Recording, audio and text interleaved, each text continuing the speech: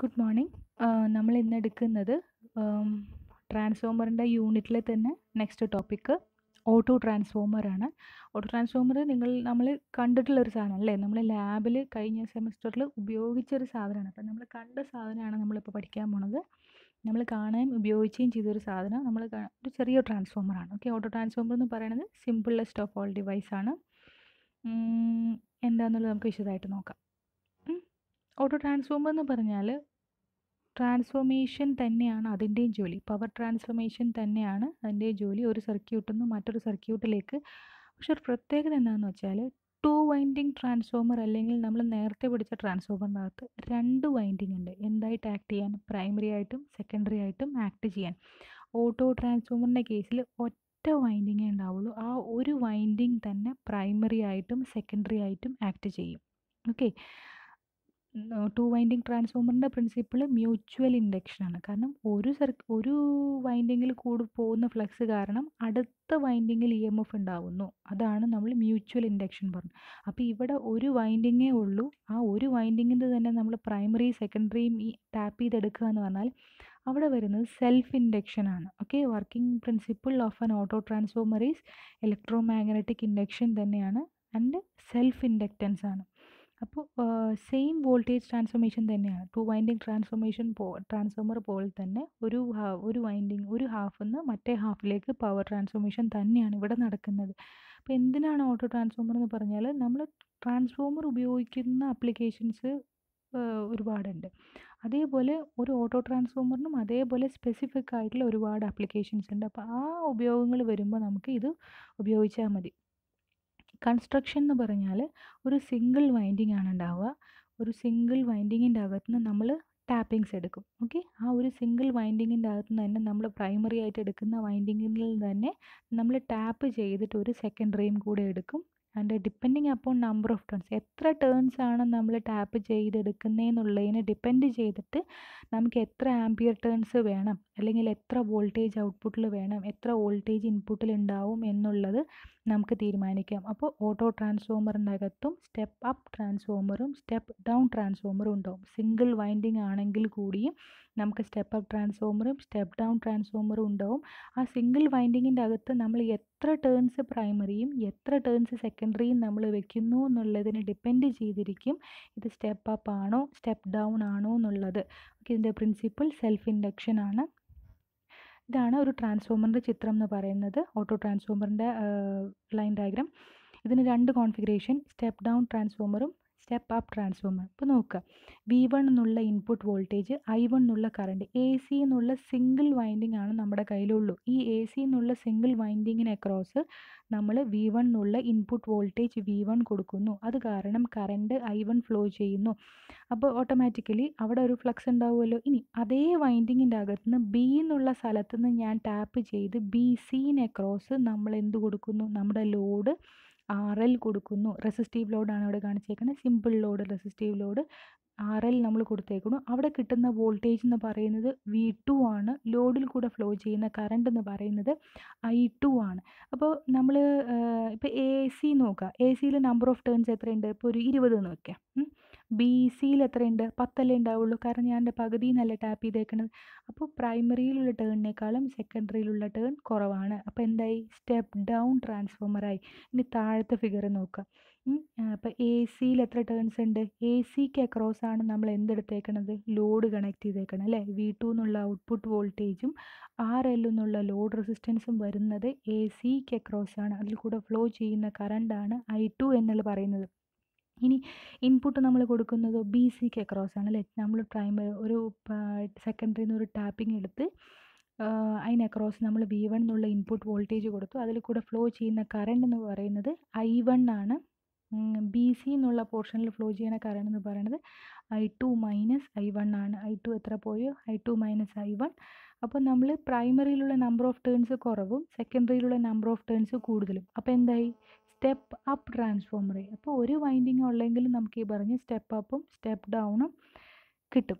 Okay, അപ്പോൾ ഒരു winding, അപ്പോൾ രണ്ട് തരത്തിൽ പവർ നമുക്ക് ഔട്ട്പുട്ടിൽ കിട്ടും. ഒന്ന് പവർ കണ്ടക്റ്റഡും ഒന്ന് പവർ ട്രാൻസ്ഫോംഡ്. അതായത് ഡയറക്റ്റായിട്ട് AC കാരണം നമുക്ക് ലോഡിലൊരു പവർ കിട്ടും, അതൊരു പവർ.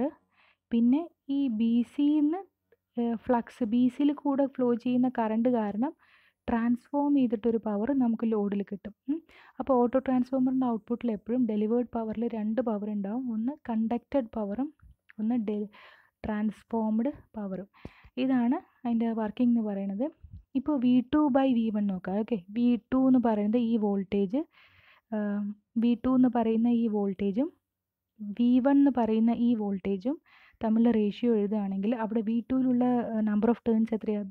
NBC/NAC ആണ് അല്ലേ. V2/V1 = NBC/NAC. ബി സി എന്ന് പറയുന്നത് സെക്കൻഡറി ആണ്. അവിടെ ഫ്ലോ ചെയ്യുന്ന കറണ്ട് എന്ന് പറയുന്നത് I2 - I1 ആണ്. അവിടെ അക്രോസ് ആണ് നമ്മൾ ലോഡ് റെസിസ്റ്റൻസ് കണക്ട് ചെയ്തേക്കുന്നത്. ഓക്കെ, ഇതാണ് ഇതിൻ്റെ ബേസിക് വർക്കിംഗ്. അതായത് I1ൽ കൂടെ കറണ്ട് ഫ്ലോ ചെയ്യുമ്പോൾ ആ കറണ്ട്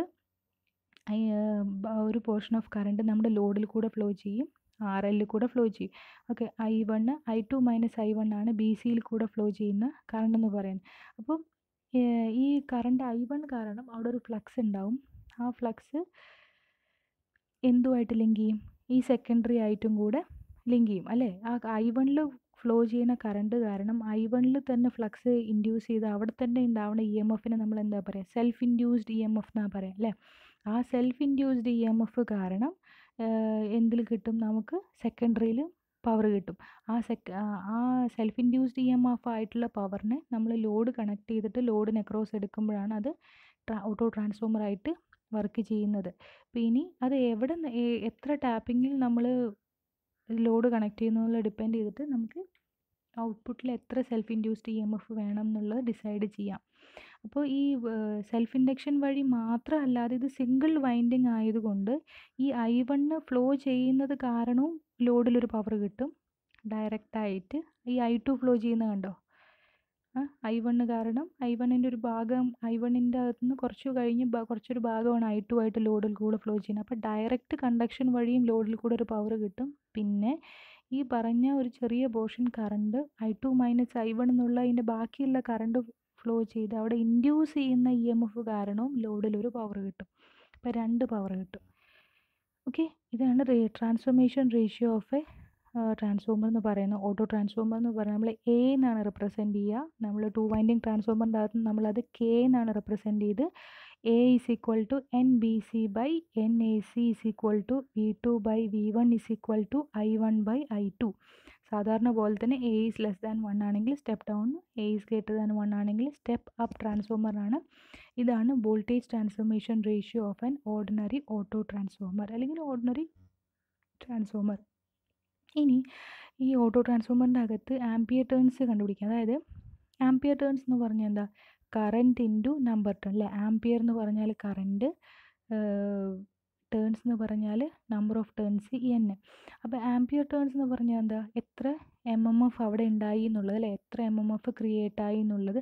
അപ്പോൾ BC എന്ന് പറഞ്ഞാൽ സെക്കൻഡറിയിലുള്ള MMF അല്ലേ. അപ്പോൾ അത് ബി സിയിലുള്ള കറണ്ട് എത്രയായിരുന്നു? നമ്മുടെ ആ ഫിഗറിൽ നോക്കിയാൽ നിങ്ങൾക്ക് മനസ്സിലാവും അല്ലേ. ബി സിയിലുള്ള കറണ്ട് എന്ന് പറയുന്നത് I2 - I1 ആണ്. അപ്പോൾ I2 - I1 into number of turns NBC, I2 - I1 into NBC. ഇപ്പോൾ നമുക്കിതിനെ I2/I1 = നമ്മൾ ratio എഴുതിയിട്ടുണ്ടാണല്ലോ, transformation ratio എഴുതില്ലേ, I1/I2 = A ആണ്. അപ്പോൾ നമുക്ക് I2 = I1/A എന്ന് എഴുതാം. അപ്പോൾ I2ന് നമ്മൾ I1/A എന്ന് എഴുതി. ദാറ്റ് -I1 ഇൻറ്റു NBC കൊടുത്തു. നമ്മളിതിനകത്തേക്ക് ഡിസ്ട്രിബ്യൂട്ട് ചെയ്യുമ്പോൾ I1 NBC/A and I1 NBC. Okay, അപ്പോൾ NBC/A എന്ന് പറഞ്ഞാൽ നമ്മൾ നേരത്തെ എഴുതിയ ഇക്വേഷൻ പ്രകാരം NAC ആണ്. അപ്പോൾ I1 NAC - I1 NBC = I1 NAB നമുക്ക് എഴുതാൻ പറ്റും. അതായത് ബി സിയിലുള്ള ആംപിയർ ടേൺസ് എന്ന് പറയുന്നത് മൊത്തം എ ബിക്ക് അക്രോസ് ഉള്ള ആംപിയർ ടേൺസിന് ഇക്വാലൻ്റായി കിട്ടി അല്ലേ. നമുക്ക് ഇവിടെ മേലെ എത്രയുണ്ടോ അത് തന്നെ നമുക്ക് താഴെയും കിട്ടി.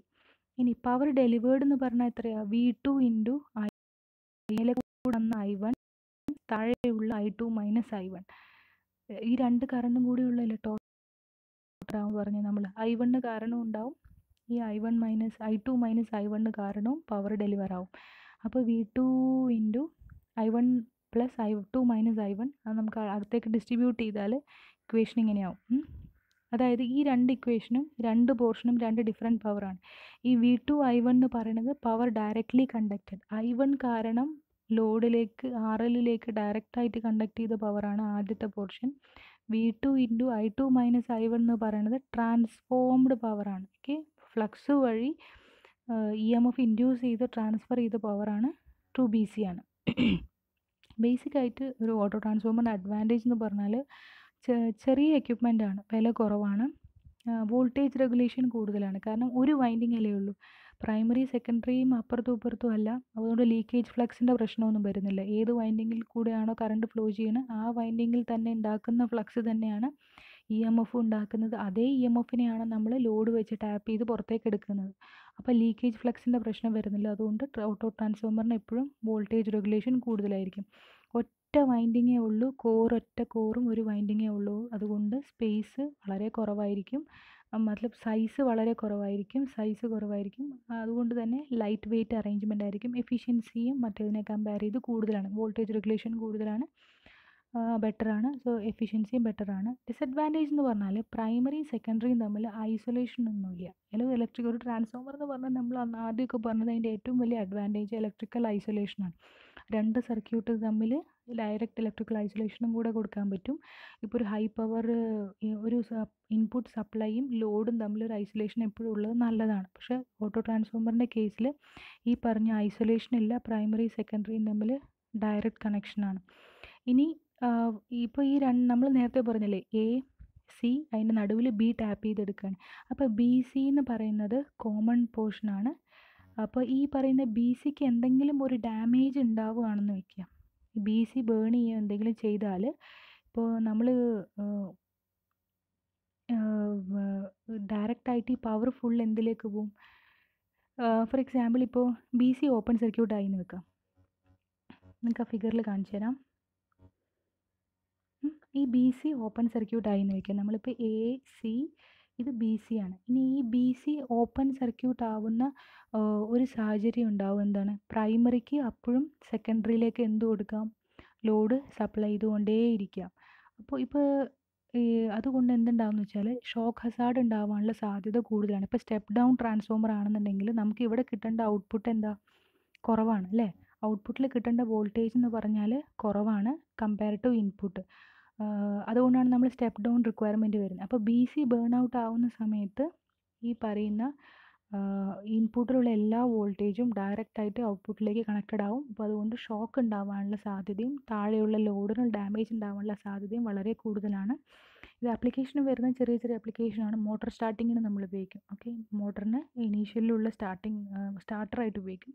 ചെറിയ വോൾട്ടേജ് കൊടുത്ത് സ്റ്റാർട്ട് ചെയ്ത ശേഷം ഇൻപുട്ട് വോൾട്ടേജ് ഫുള്ളായി കൊടുക്കാനുള്ള ഒരു ആപ്ലിക്കേഷൻ ഉപയോഗിക്കും. ഫ്ലൂറസൻ ലാമ്പിൽ, കാരണം ഫ്ലൂറസൻ ലാമ്പിന് വർക്ക് ചെയ്യാനുള്ള വോൾട്ടേജ് സപ്ലൈ വോൾട്ടേജിന് 230 ആണെങ്കിലും അത്രയും വോൾട്ടേജ് വേണ്ട.